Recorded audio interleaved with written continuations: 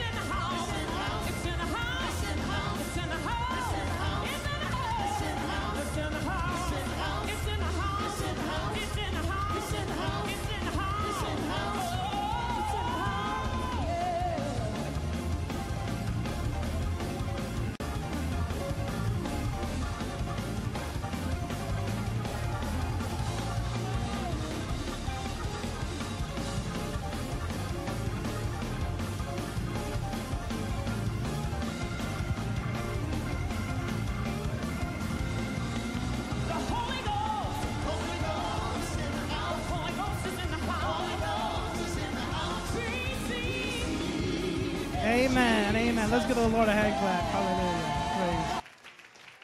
Praise. Hallelujah. Amen. So I think last time we were here, I was able to just kind of introduce myself, get to know you guys. So today I could actually preach from the Bible. Amen. Hallelujah. So let's get up. I'm going to try and remotely control the PowerPoint here. And I want to just thank God to be here today with Bishop Cheeto. We had Bishop Cheeto and Prophetess Rachel Sanchez with us in Beijing. And we had a wonderful time. Bishop Cheeto was our only guest that we ever had that wanted to eat Asian food. All of our guests always wanted to go to the Western places, but he always wanted to have the dumplings and the dim sum and, all the Chinese food. So we were happy about that because, Chinese food is cheap. So that was a blessing, amen. But he kept wanting those dumplings, the Chinese dumplings, So we had a blessed time with them, and we're happy to be back. We're excited about tomorrow. But I do have a special message for you today, so I hope you are going to take notes. The lowest form of Christianity is non-note-taking Christians. That says to the preacher, and that says to God, you already know everything. You're not expecting to receive something that's going to change your life. Amen. Now, the word, when we talk about getting revelation, yes. We'll see. Both okay. So, the word, when you get revelation or light, the word in the Greek is the English word for photo or photons or photosis. So when you get a revelation, it comes to your mind like a photograph. It comes quickly, and you have to pull that down and receive it. And it's good to do that by writing it down, just like a dream. When you wake up, you remember a dream, but if you don't grab it, if you don't pull it from the soul realm, then you lose it. And then you might have to pray in the Holy Ghost to bring that dream back. So revelation comes in the spurts of light. That's why it's important when you're in a ministry, in a church like this, that you have pen and paper ready to write down revelation, because you're expecting revelation, amen? How many of you guys know that the atmosphere of expectancy is the breeding ground for miracles? Amen. And we should always come to church expecting God to do something great in our lives, expecting to hear from God, amen? So this messages will be rebroadcast, so if you don't have a pen and paper, that's fine. But if you do have a pen and paper, I encourage you to take notes, because I'm going to preach something to you that I would bet my lechon that nobody here has heard before. And I love lechon, so that's a serious bet for me. Amen. Hallelujah. Hallelujah. The title of my message is Possessing Eternity, God's Plan for the Ages. And we're going to look here at John chapter 1 and verse 1. And I'm clicking, but I got to play it, I think. Okay, let's see. Is it working? I'm going to go John 1:1. Is it working? Let me see. Did you do that or did I do that? You did that. Let me try if it works again for me. It's not. You're going to have to do the slides because it's not working for me, I guess. So we'll start at John 1:1. Are you ready? Let's pray. Father God, we thank you today for the grace and the wisdom of God upon me. I bind now all the rulers of darkness that are assigned to keep people in darkness. And I pray, Father God, that light, revelation, Father God, would flow in this place freely, unhindered and unchecked by any outside force. I thank you for me and these lips of clay that you would anoint me to speak forth your word with accuracy, excellency, and boldness. We release, Father God, revelation in the presence of God. We welcome your glory in this place. In Jesus' name, amen. Amen. John chapter 1 verse 1 says, in the beginning. Today I plan to take you back to the beginning. Not just back before you were born, but I want to talk to you today and take you back before Joseph ever met Mary. Before Caesar ever ruled Rome, before Confucius was ever confused. Amen. I want to take you back before Buddha ever had his iconic starved delusion sitting under that tree. Amen. I want to take you back before Solomon ever had wisdom, before David ever slew Goliath. In fact, I want to take you back before God ever blew the breath of life into the nostrils of man and he became a living soul. But I promise you when we're done, I'm going to take you back to today, the very last days. Amen. Now, the resurrection of Christ, we have to understand, was not just about the forgiveness of our sins, but it was also about our resurrection with him. Amen. And it's also about the defeat of satanic power in the world. You see, many millenniums ago, El Elyon, Jehovah, possessor of the heavens and the earth, began to implement his plan of creation. If I'm speaking too fast, you can say, Pastor, slow down. Amen. Hallelujah. Before creation, before the creation of the earth, God set into motion a plan. God created before the earth heavenly hosts. Somebody say heavenly hosts. Speaking of Christ, the Bible says in John 1:1, in the beginning, before Adam, before Eve, before the garden, before earth, way back in the beginning was the Word. And the Word was with God, and the Word was God, and the same was in the beginning with God, and all things were made by him. All things were made by Jesus, the Logos, the Word. And without Jesus was not anything made that was made. Are you clicking the slides? You're not following me. Amen. That was made. Amen. You can click the next slide. Colossians chapter 1, verse 16. Do we have 1:16? Says, for by him, who's that him? That's the Logos. That's the Word from John 1:1. From by him, are you ready for this today? I'm about to take you somewhere you've never been before. Let me look. I want to see you ready. Lean up in your chairs a little bit, like you're watching a good movie. Amen. I'm about to take you somewhere today. You ain't ready for this. Amen. For by the Logos, by God, by Jesus, were all things created that are in heaven, that are in earth, visible and invisible, whether they be thrones, next slide, dominions, correct? Principalities, powers, or things created by him and for him. All things were created by Jesus, and all things were created for Jesus. The Godhead, the Trinity, Father, Son, and Holy Spirit. These three are one. They existed in timeless past, and they began to come together as one and to create, well, they were one, but they began to create together the heavens and the earth.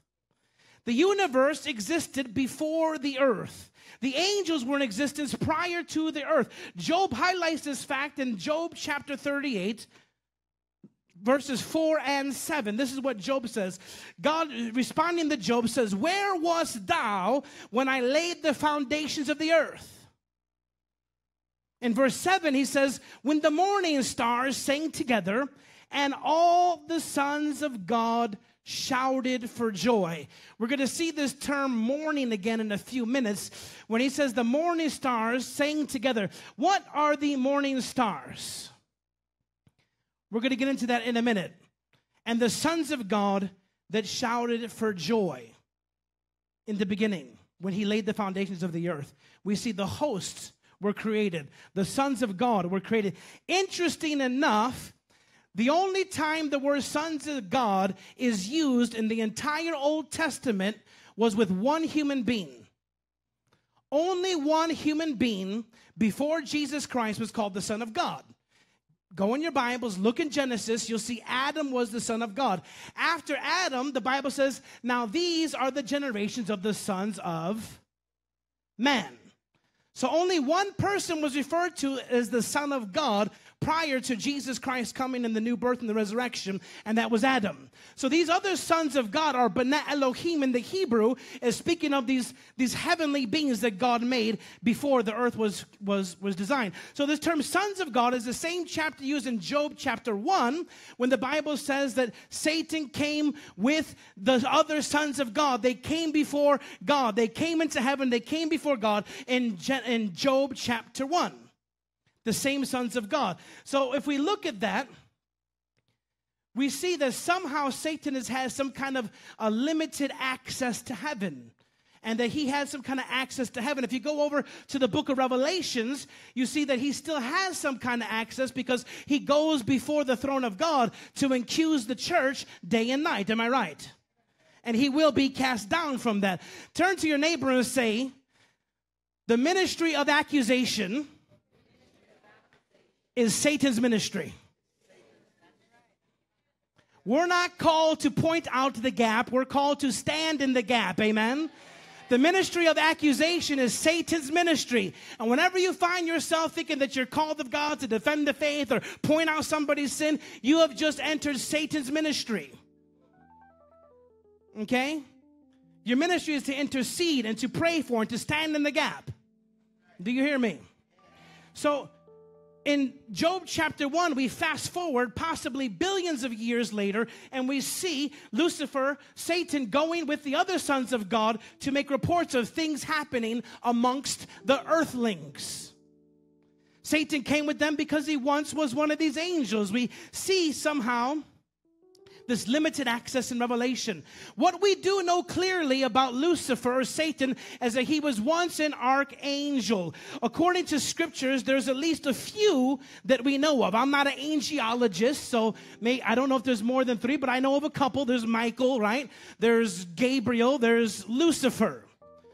Lucifer was a beautiful angel. He was perfect in all his ways. He was created and by the Anointed One. He was created by Jesus, say by Jesus, the Anointed One, to be in service to the Anointed One.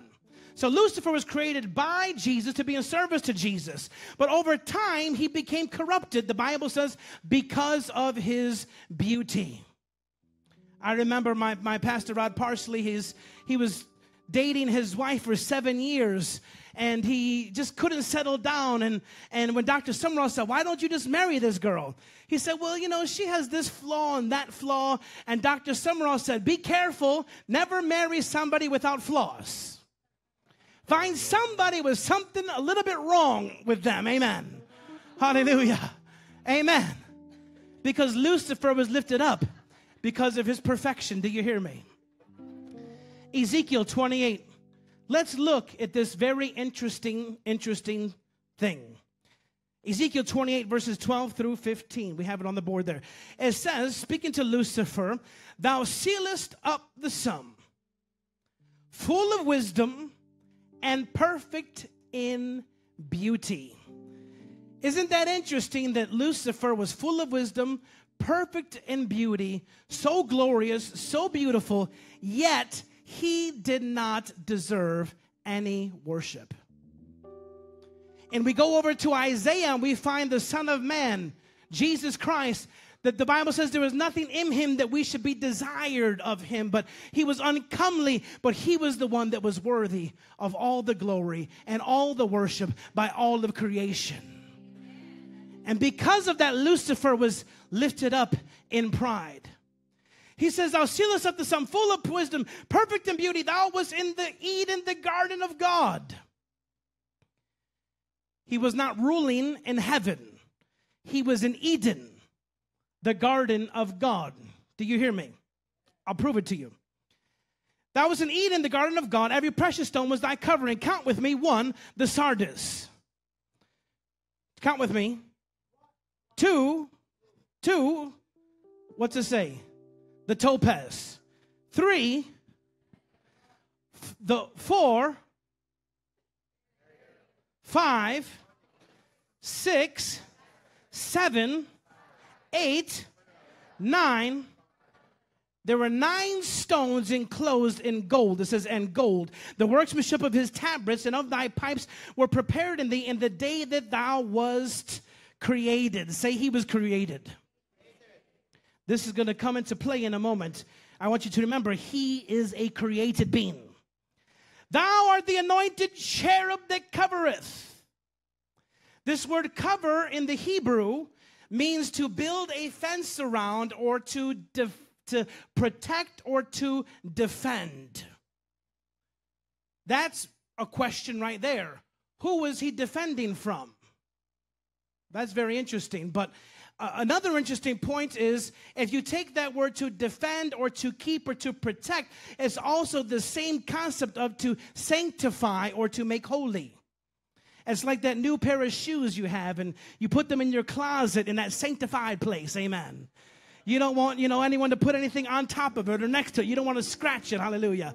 Or maybe that for you women, for those purses. Amen. You sanctify it. You make it holy. Amen. Well, his role was to guard the glory of God, to defend it or to sanctify it, to make it holy. That was the anointed cherub that covereth, or to build defense, to protect, to defend. And I have set thee so. Thou was in the holy mountain of God. Thou walkest up and down the midst of the stones of fire. Thou was perfect in thy ways from the day that thou was created till iniquity was found in thee. This beautifully clad archangel, full of wisdom, clothed in holy garments, placed in a position of leadership in the earth, not heaven, but in the garden of God, was there, appointed by God. And Lucifer began to be lifted up in pride because of his wisdom and his beauty. Isaiah records this in Isaiah chapter 14 and verse 12. We see God recording this in another chapter, and he says, "How art thou fallen from heaven, O Lucifer, son of the morning." So here we go again with this term, son of the morning, or the sons of the morning. What does that mean? This is not just poetic lingo, but sons of the morning and son of the morning means the species of beings that were created in the earliest time of all creation, which was called the morning of creation. Do you hear that? So sons of the morning means the creations of the very first of the first of the first creations, many millenniums ago. O Lucifer, son of the morning, how art thou cut down to the ground, which didst weaken the nations? For thou hast said in thy heart 5 amazing things. 1, he said, I will ascend into heaven. So if he was going to ascend into heaven, where was he? Once again, we find God giving a sense of the geographical location of Satan's ministry was not in the heavens, it was on the earth. 2, I will ascend into heaven. 2, I will exalt my throne above the stars of God, meaning that his throne or place of dominion and rule was under the stars of God. Let's continue on. 3, I will sit also upon the mount of the congregations in the sides of the north. And 4, I will ascend above the heights of the clouds. He was under the cloud realm, under the cloud level. He was not above the clouds. He was not in heaven. He was on the earth realm, and that heaven between earth and the clouds. He said, I will ascend above the heights of the cloud. I will be like the Most High God. But God says, yet you shall be brought down to hell, to the sides of the pit. Lucifer attempting not only to rebel against God, but to invade heaven and overthrow God's kingdom, declared 5 I wills. I'll be like the Most High God. I'll invade heaven. I'll overthrow the kingdom. I'll sit in the sides of the congregations of the north. But God responded with 5 I wills of his own. In Ezekiel chapter 28, verse 16, let me show you. God responds to him with 5 I wills of his own. He says, 1, I will cast thee as profane out of the mountain of God. 2, I will destroy thee, O covering cherub, from the midst of the stones of fire. 3, he says, thy heart was lifted up because of thy beauty. Thou hast been corrupted by the wisdom and reason of thy brightness. 3, I will cast thee to the ground. 4, I will lay thee before kings that they may behold thee. And 5, I will bring thee to ashes upon the earth and the sight of all them that behold thee. Let me tell you, God has an answer for everything that the devil has said for your life. The devil says you're going to be in sin. You're never going to overcome this. Your mom had that addiction. Your father had that addiction. Your father was divorced. You'll be divorced. You're going to be a playboy. He was a playboy. And that this is a generational curse. But God says that I will perfect that which concerneth thee. He said, if any man be in Christ, he is a new creature. All things are passed away, and behold, all things are become new. The devil says you're this. You're going to get sickness. You're going to get disease. You're going to die of this sickness or illness. But God says, I am the Lord that healeth thee. That he blesses your bread and blesses your water, but he takes sickness away from the midst of thee. That by his stripes he was bore your sickness and disease. Do you hear me? Devil says you're always going to be broke. You're always going to be in lack. You're never going to have enough. But God says that we know the grace of our Lord Jesus Christ, that though he was rich, yet for your sakes he became poor, that you through his poverty might be rich. God has an answer for every lie of the devil.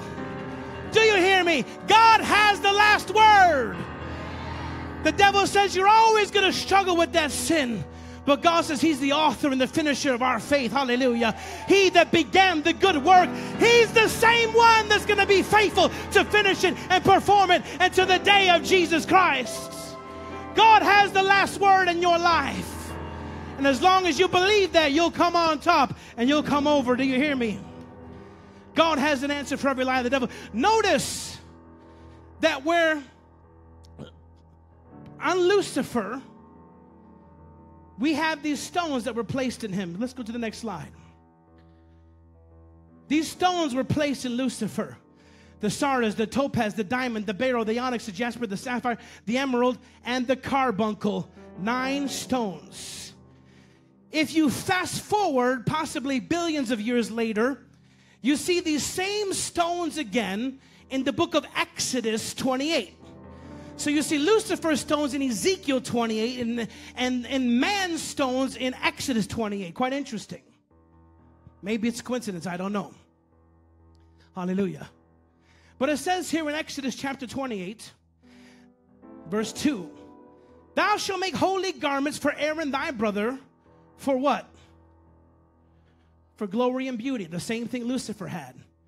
He had the glory and he had the beauty.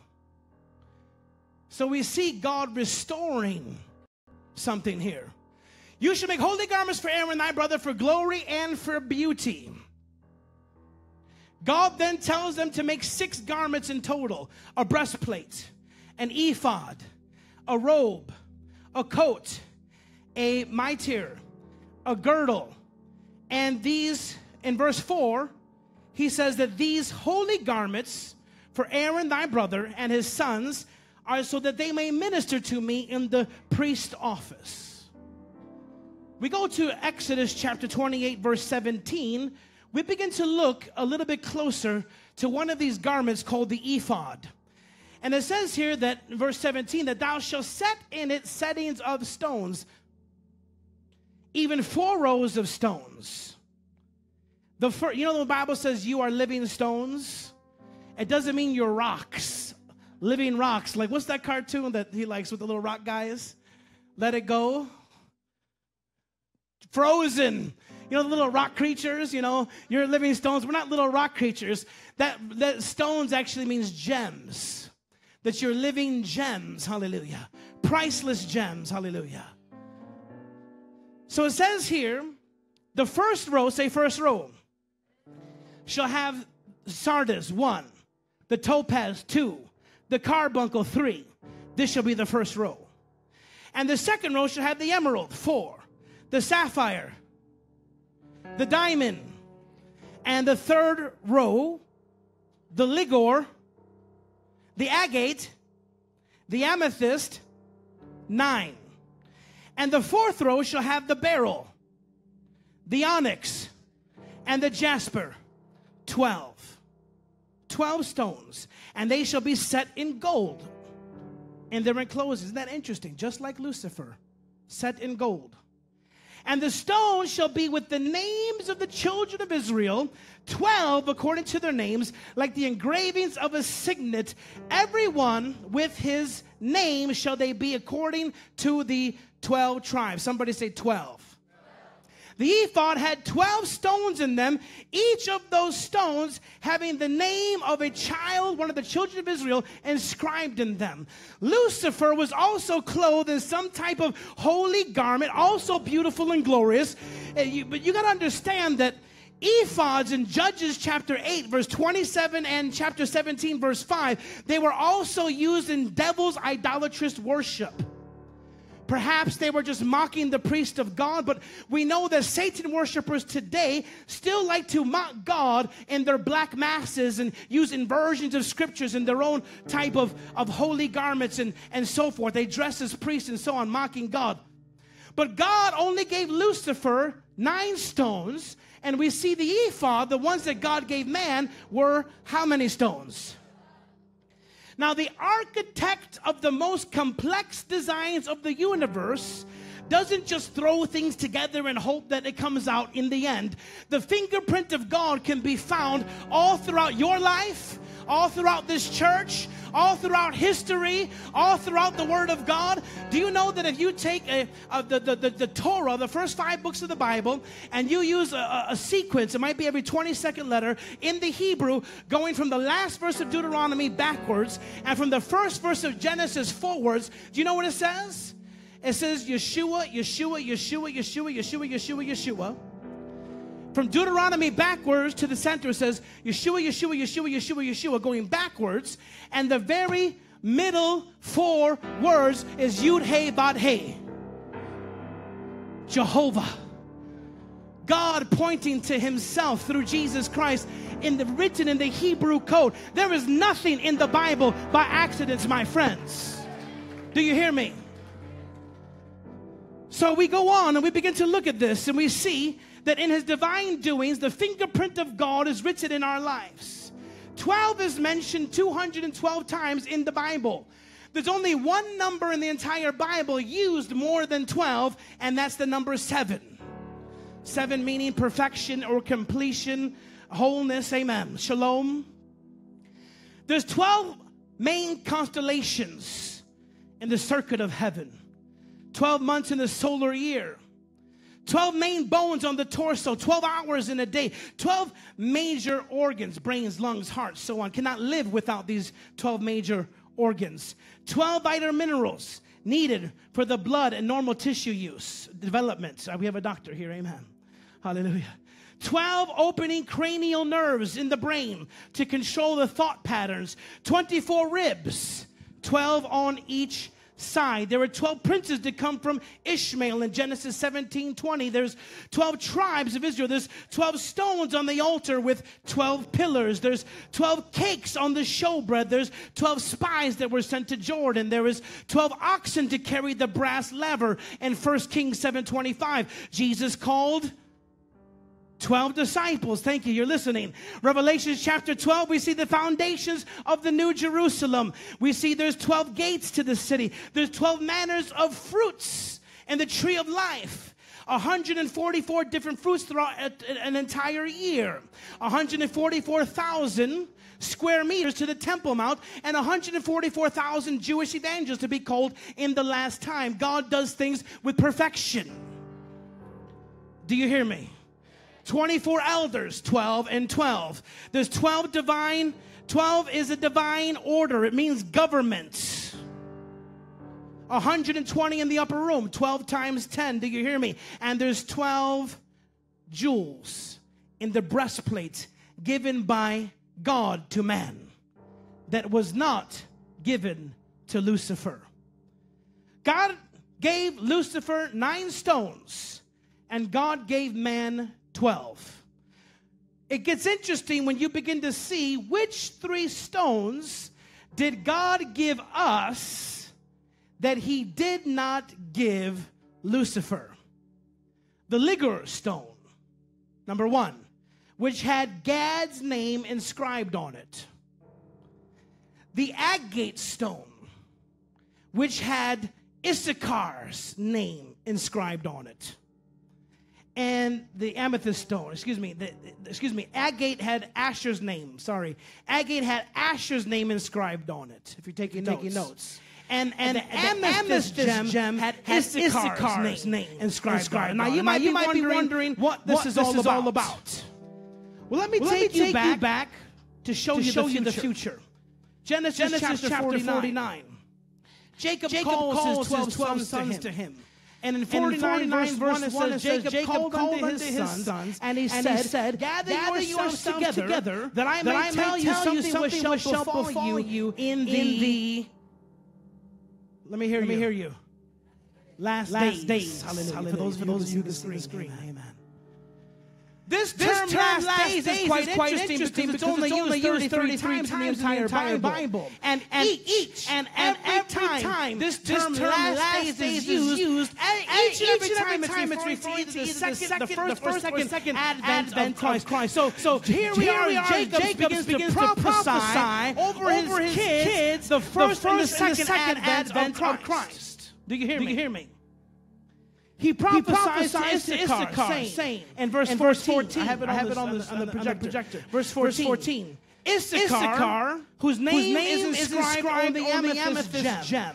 He says Issachar is a strong ass. I didn't cuss, so don't get offended. Amen. This means donkey in the King James. Amen. Issachar is a strong ass. That's what my mother used to call me, but she meant it another way. Hallelujah. Crouching. Was a typo. I was on my couch at that time. Crouching says in your Bible, crouching down between two burdens. The first stone God did not give Lucifer. Verse 19, Gaddy prophesied, a troop shall overcome you, but you shall overcome at the last. In other words, you will overcome. You'll be overcame, but you will overcome in the end. Hallelujah. And Asher, he prophesies, that's why I named my son Asher. Out of Asher, his bread shall be fat, and he shall yield royal dainties. Now, this might just seem like a coincidence to you, but you can't just read the Bible. You have to read the Bible. Do you hear me? What's interesting is that there were 4 rows on the ephod. Do we have a picture of that ephod there? Let's click it again. See if we get that ephod again. We have 4 rows on the ephod.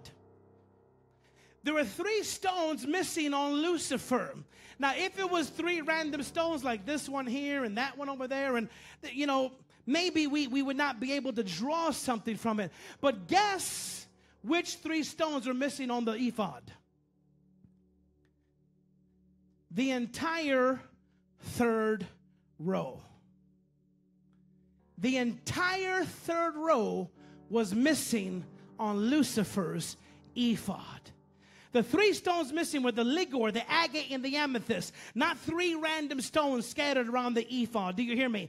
We see the 3rd row, 3 stones. Father, Son, Holy Spirit. We're made in his image and his likeness. Spirit, soul, and body. Crucify him. Bury him. Roll a stone over his tomb. Put soldiers there to guard that tomb. But in how many days? But in 3 days he's coming back up. Do you hear me? The entire 3rd row was missing from Lucifer's ephod. God prophetically took out the entire 3rd row from Lucifer's covering in the day that he was created.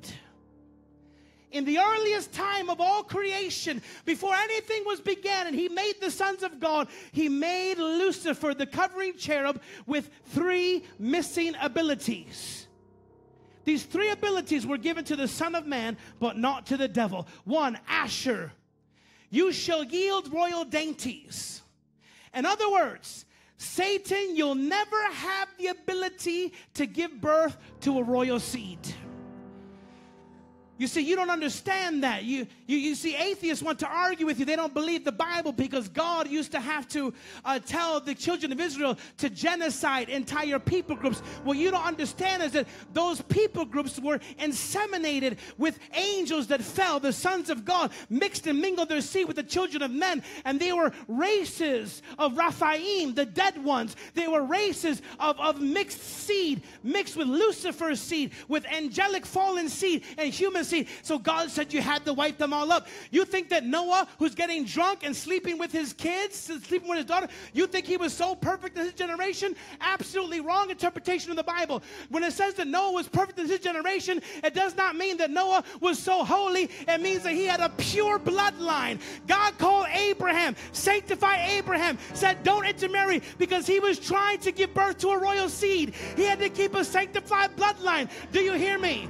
He says, Satan, you'll never give birth to a royal seed. Satan is still trying to. I go to Africa and I speak to Africans, that you hear all kinds of stories about women that are having demonic relationships at night with evil spirits. If you study Satan worship and witchcraft, you find that they're always dedicating virgins and young girls to Satan, demonic spirits, and they have intercourse so they can give birth to some kind of demonic seeds. Satan is still trying to give birth to some kind of demonic breed, but it's not in him. It wasn't given to him. God said, I'm going to give birth to a royal seed. He shall crush your heel, but he shall crush his head. Do you hear me? You don't understand the weight of this. Gad. Hallelujah. God made us in a way. He made us in a way that the royal seed could only come from royalty. You see, you're made in the image and the likeness of God. You are made in the image and likeness of God. God's the King of Kings. So you're royalty. So the royal seed had to come through royalty. If it comes any other way, the Bible says the same as a thief and a robber has to come through the womb of a woman.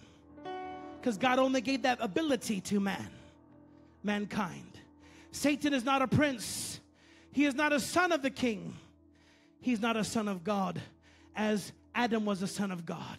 He's not the son of God as Jesus is the only begotten son of God. Do you hear me? And now that you're born again, you're the firstborn among many brethren.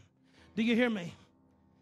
Issachar, you shall crouch between two burdens. In other words, Satan, you'll never be able to carry the weight of another person's sin.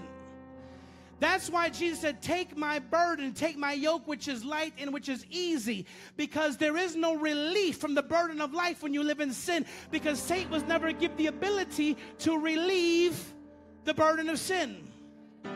What Job said in the prophesying of the mysteries of the ages, Job said, is there a daysman betwixt us? Is there somebody that can stand in the gap? Is there somebody who could create that bridge between God's holiness and man's sinfulness and fallenness? Jesus became that daysman between us. Jesus became that burden bearer. He became that person to take and carry that. He became that Issachar, hallelujah, crouching between the cross and the grave.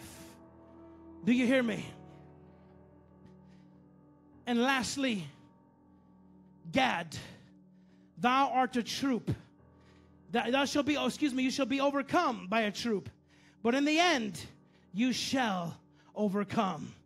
This is where we ought to start shouting amen. The devil might have you down.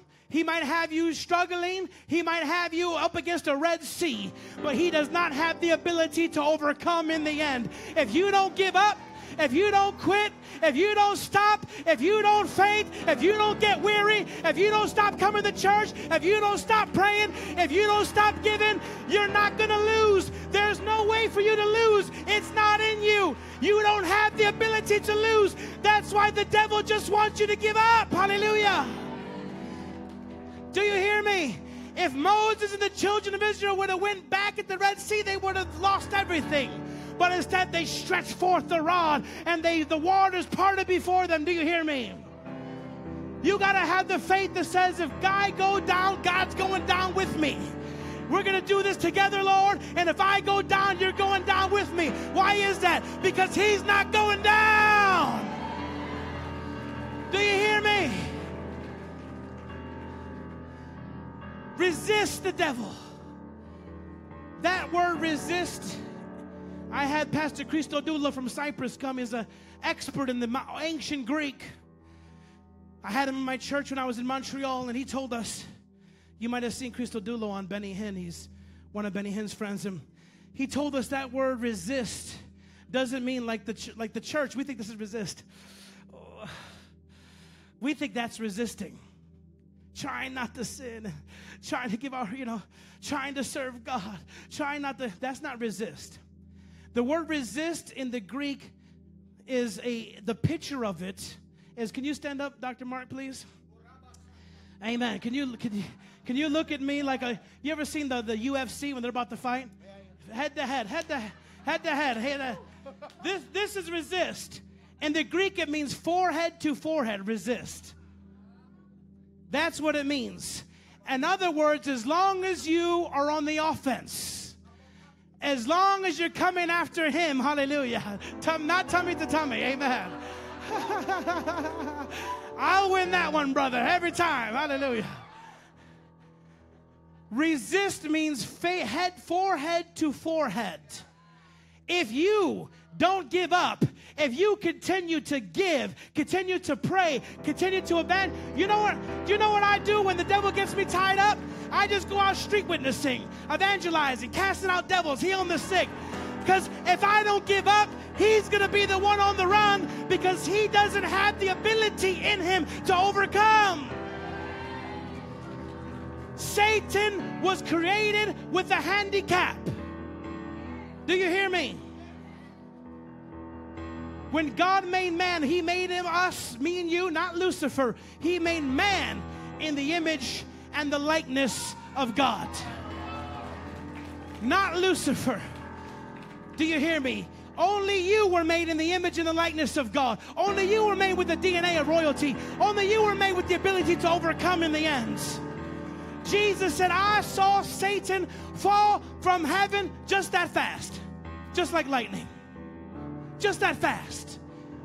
Sweatless victory. Do you hear me?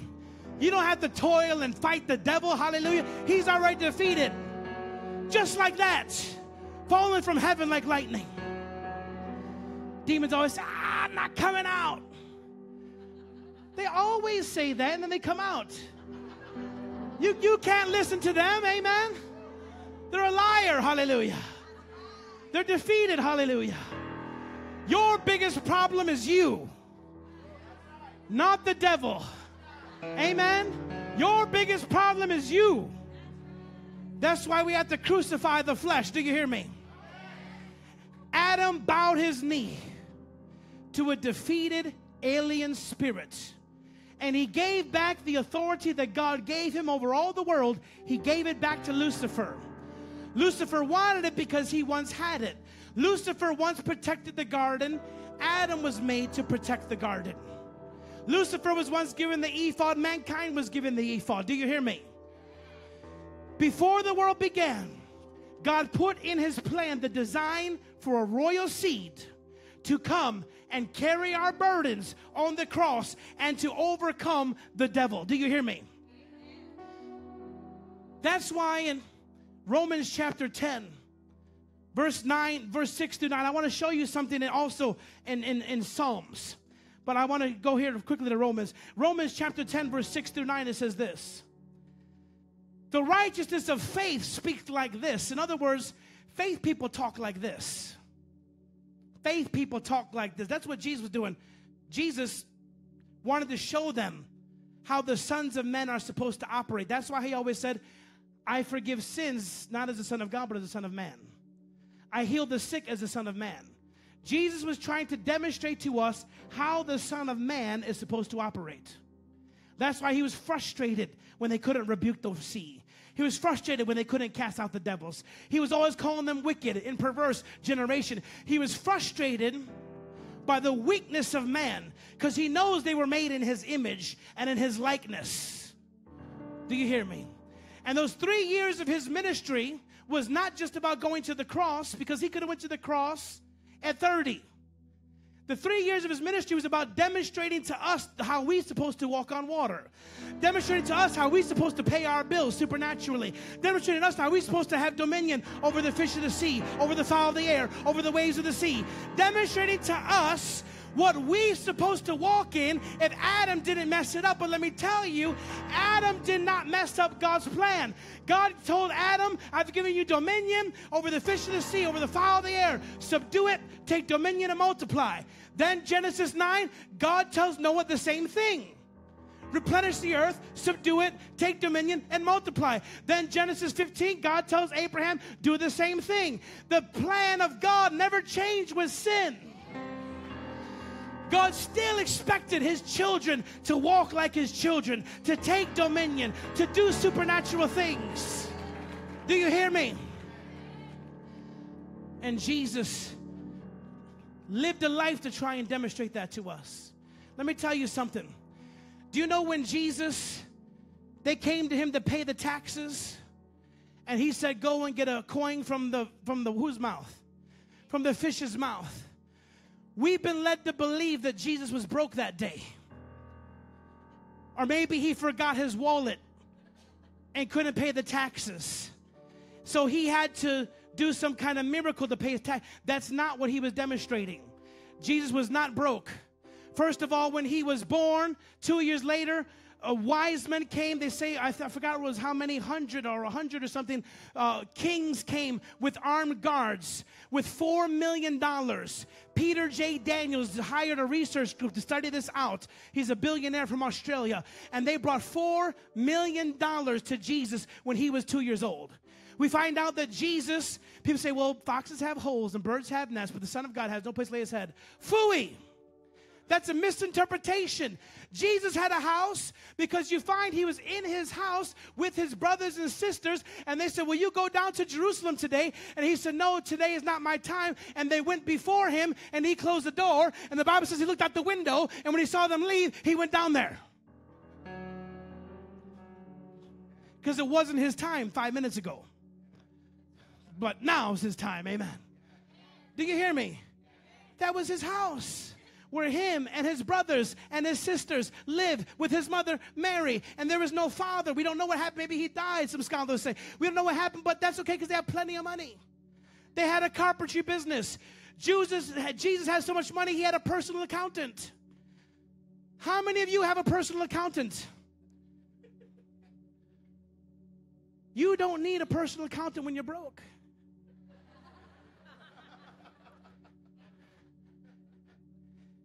Jesus was not in lack of money. He wasn't demonstrating us, oh, when you're really struggling financially and, God could do a miracle to pay your rent. No.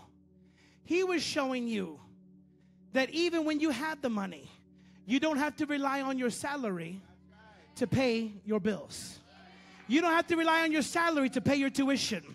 You don't have to rely on your parents or your accountant. You don't even have to walk to the bank to pull out money when you have a need. You can operate in supernatural overflow. You don't have to dig into your pockets every time God tells you to do something.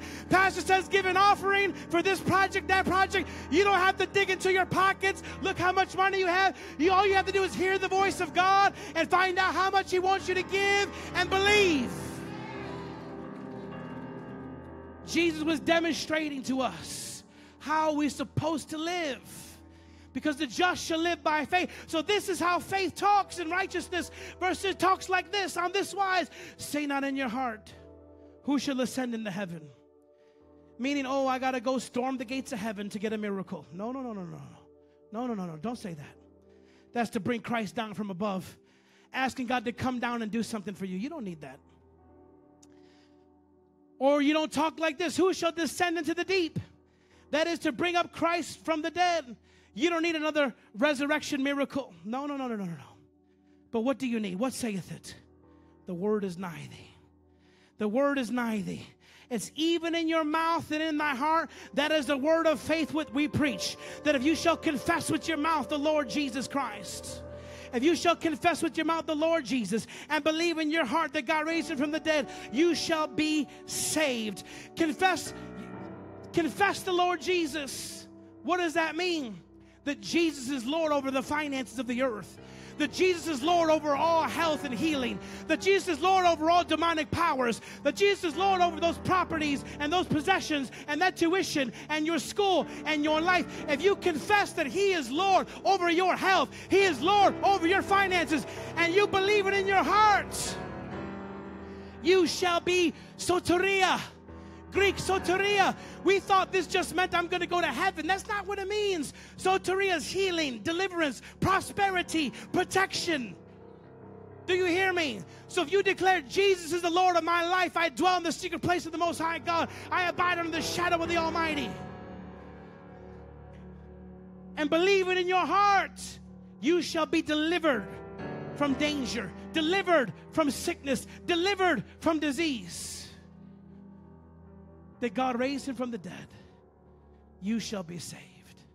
Soteria, not just going to heaven.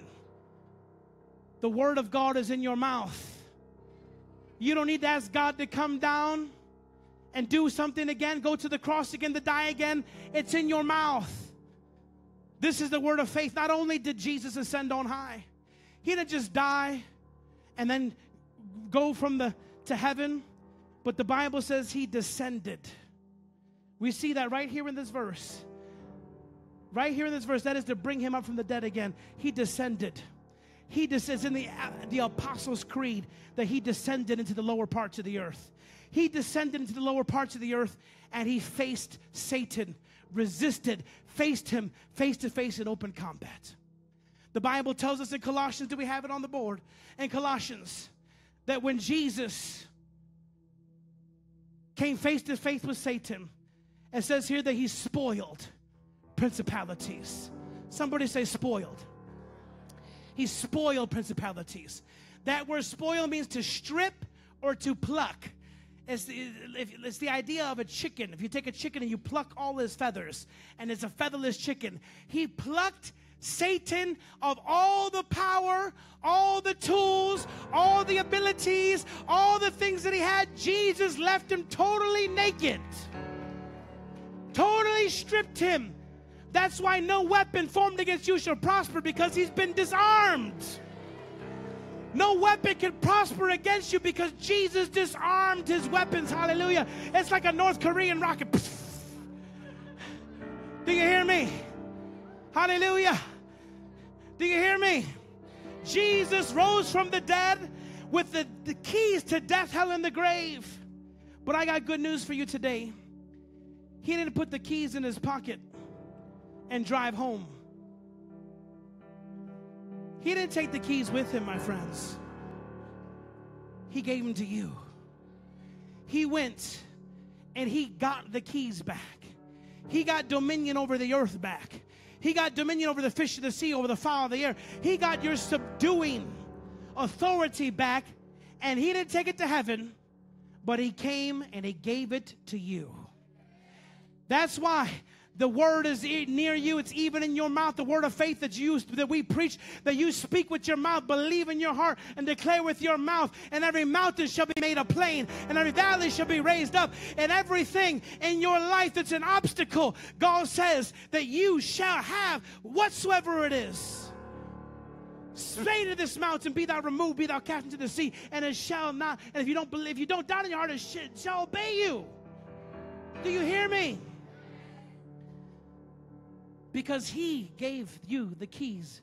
He didn't take them with him to heaven. He didn't say, oh, I got all my God power back and I'm going to just take it with me to heaven. No. Matter of fact, he still had all his God power in heaven. He did all that just to bring your power back here on earth. It was about redeeming you, about bringing you back to the top. Do you hear me? Look, Satan was created by the hands of God. And if you can with me, let's go here to Psalms chapter 6. I think it's 6 or 8. I want to show you this. Yes, here, let's go to Psalms chapter. You could just, I can help you with that. Could you do it that way? Can you do it that way? Let me help you with it. Let me help you right here. Sorry about this, guys. You got it? Don't touch it. All right. Am my hands sweaty? What's going on here? Psalm. There we go. Psalms. I want to show you this verse because it's worth it. Say it's worth it. Hallelujah. Amen. Let's go to 8. Look at this with me. Look at verse 3 downwards. Here's David looking at the stars. And he's reflecting. Little ruddy, red-headed, stinky David hanging out there with the sheeps. All his brothers bigger and stronger and better looking. David is said to be born out of wedlock. That's why his dad was ashamed to bring him in when the prophet came. He pretended he didn't have David because David was the shame of the family, the black sheep. And David's sitting out there with God, and he's looking at the stars in the sky, and he says, when I consider the heavens and the work of your fingers, what did the fingers of God make? He made every principality, every power, every dominion, every ruler. The fingers of God made Lucifer himself. He says, when I consider the work of thy fingers, the moon, the stars that thou hast ordained, what is man that thou art mindful of him, or the son of man that thou visitest him? For thou hast made him a little bit lower than the angels. This is a good word, church, so I'm sure that you've been taught this is the only place in the Bible that the word angels was translated this way. And the entire Bible, Elohim was never translated angels except for this verse right here. But now in newer translations of the Bible, they are actually translating it properly. The authors of the King James Version were afraid to write Elohim, which is God, because they thought it would be blasphemy and they would be killed. So they didn't write that. But actually it says, thou hast made him a little bit lower than God. In other words, in the entire universe, the highest authority in the universe outside of the Godhead is, guess who? You. You're going to judge angels. You're going to judge Lucifer and the devils of hell. Hallelujah. The highest authority in the entire universe is man. Outside of God is man. Do you hear that? Thou hast made him a little bit lower than God is, crowned him with glory and honor, and made him to have dominion over the works of thy hands, and has put what? All things. Say it with me. All things. All things. What's left after all? There's nothing left after all. He's put all things under his feet. That's why I hear preaching that say, oh, you know, you got to be careful. This one's a principality and that one's a power and this one's a ruler of darkness. You got to be careful with that. Let me tell you, you have dominion over all devils, over all diseases, over principalities, powers, over all mights, all dominions. Look at here. My little 3-year-old boy has more dominion over him than the angels of God. Do you hear me? Now, true enough, a cheetah or a lion might be faster in its physical ability, but they're not the king of the jungle, my friend. You are. Do you hear me? The angels can do things you can't do, and they might be stronger and bigger in physical ways. But when we talk about authority, hallelujah, they must obey you, hallelujah. Don't you know that you have angels assigned to you, and most of your angels are collecting cobwebs? They're just sitting up there because they're waiting for you to loose them, to assign them, to call them out, to make them to work, because they hearken diligently to the voice of the Lord God in your mouth. Do you hear me? God has made you a little bit lower than Elohim himself and has put everything under your dominion. Do you hear me? And the commands never change. Subdue. It's never changed. Multiply. It's never changed. Be fruitful. It's never changed. Fill the earth. It's never changed. It's time for the church to rise up and to begin to take their seats of authority, to begin to take their seats of dominion. Let me tell you, when I was working in those just working jobs and I go apply for a job, I came in like I was the CEO. Amen. I didn't come in, oh, could I get a job? I don't know. I don't have any skill. I came in like, I'm the boss. And some people even gave me jobs. They said, we gave you the job because you look like, you came in here like the boss. And I laughed. I said, because when I look in the mirror, I see a son of God. I see a king and a priest. I see somebody that has unlimited potential. I apply for jobs I'm not even qualified for, because God qualifies the unqualified. Do you hear me? Faith in the anointing is equal ground. It's the equalizer. Do you hear me? Amen. When you operate in faith, you're at equal ground. Hallelujah. How many know there's an advantage of being disadvantaged? There's an advantage of being disadvantaged. I was born an orphan, abused, mother died from AIDS, father shot and killed. Grew up with no mother, no father, no money, no nothing. But how many know I have an advantage over so many of my peers? Because being disadvantaged taught me to rely on God. Being disadvantaged taught me to use my faith. being disadvantaged gave me a mindset, well, I don't got nothing to lose. I might as well trust God. Hallelujah. And when others give in and fail and quit when the tough gets going, I say, I've been through worse. I've seen worse. I've experienced worse. Amen. And in the end, I have the ability to overcome. And in the end of every challenge that you have, every foe that you face, you were given the ability to God, by God, to overcome through Him.